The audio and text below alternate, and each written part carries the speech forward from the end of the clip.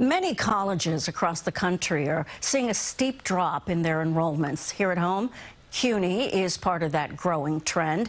And as CBS 2's Kevin Rincon reports, that could be bad news for the whole city. CUNY schools have offered New Yorkers economic mobility, but there are fewer students enrolling, and that has an impact on the city. When you have a drop in 100 students, you can pretty well estimate, what that impact is going to be over the long haul. Daniel Lemons is the university provost. He says a big reason for the decline, the pandemic.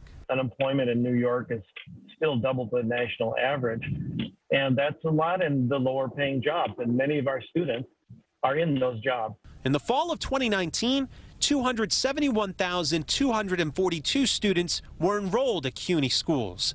A year later, that number shrank by more than 10,000. In that time, CUNY's community colleges saw the biggest drop, going from nearly 92,000 students down to 69,000 just a year later. Kathleen Tan is a nursing student at LaGuardia. It's because of the pandemic, that online classes are it's hard. It's not easy. She says virtual learning forced many students out, and it's not just here. A national study found undergraduate enrollment across the country was down 6.6% from fall 2019 to fall 2021. That's more than 1 million students opting not to go to college. Andrew Walker works at LaGuardia.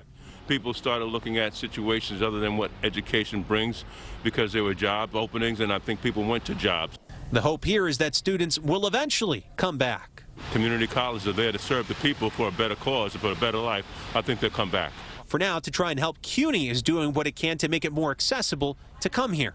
Whether it's getting their monthly subway pass, or whether it's access to food banks, or help with housing. And he says higher learning should always be about creating opportunity. On the east side, Kevin Rincon, CBS 2 News.